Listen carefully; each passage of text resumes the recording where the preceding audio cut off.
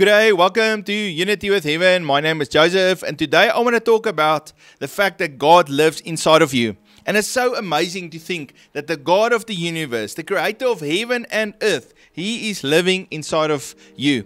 And I know a lot of times, I don't think I'm valuable, I'm no one special, I'm just here by myself, and I don't do great things like these great names that you always know about, but God chose me, and I'm His child, and He says, I love you, you're valuable, and I chose to live inside of you. And so now the Lord is living inside of you, and He's living inside of me, and that's just incredible.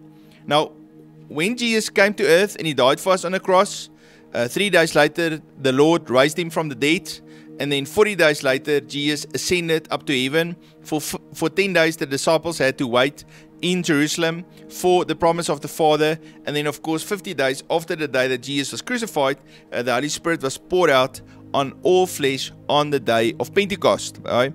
And so the amazing thing is, they heard this mighty rushing wind, and then I saw this fire coming out of heaven, and it divided into tongues of fire and sat on each one's head. They were all filled with the Holy Spirit, and they started to pray in tongues, and suddenly those disciples and all those people that received the Holy Spirit had the power of God inside of them. And that was a major shift.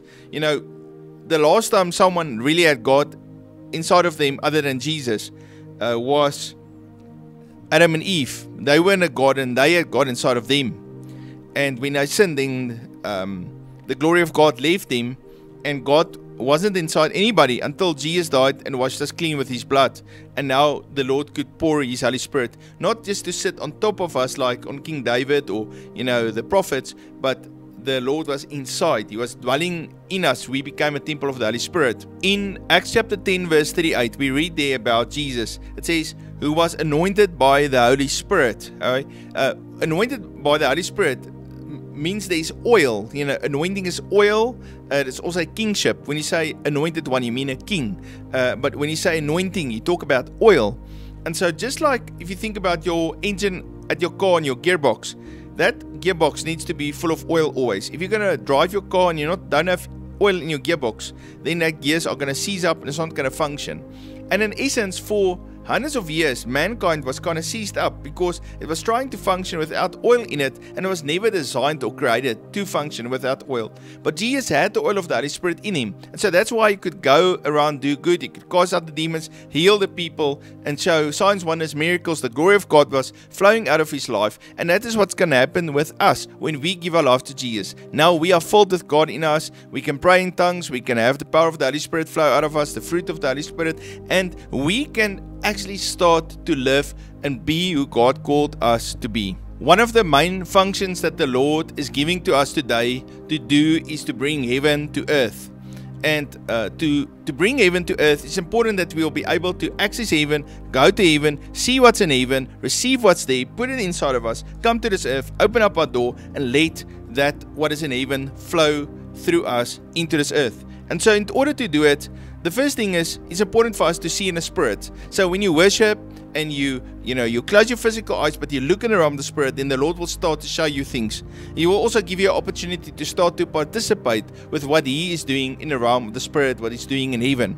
And so we see, then we participate, and then of course we want to, what we saw, we want to come and we want to declare it with our mouth, and then of course we want to act in obedience. We want to take those acts of faith to manifest what God showed us in heaven, and that's the process to bring what's in heaven to earth.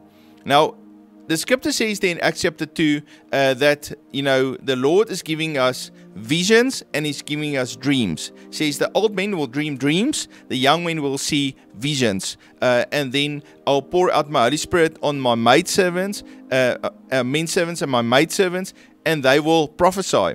And so it's important for you to flow in visions, in dreams, and in prophecy, because when you go into the realm of the Spirit and you see what God shows you, then you need to open up your mouth and you need to say what God has said. You have to declare it, you have to prophesy the word of the Lord, and that's one of the vital steps for what's in heaven to then come to earth. When you give your life to Jesus and you say, Jesus is my Lord and my Savior, then you become born again, and you receive salvation. The Lord heals you. He fills you up with His Holy Spirit and with Himself, and then you become a temple of the Holy Spirit. Okay? And so therefore now suddenly this body of you is holy. This body is the place where God lives. That's the temple of the Holy Spirit. And then of course, as you allow Jesus then to become a Lord in your life, and then that gate inside of you opens up and the river of living water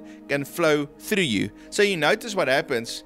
The glory of God is in heaven. It flows from heaven to you, and then from you it flows out of you to this earth. One of our biggest obstacles that we have as children of God, and in thinking about this idea that God actually lives in me, is that we have a slave mentality.